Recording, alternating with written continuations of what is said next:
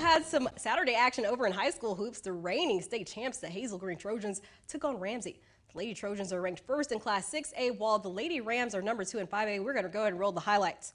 We're going to start things off in the first quarter. Ramsay with the ball, but it's the Trojans' Jalen Johnson with the fast break down the court. She would end up putting it in for 2.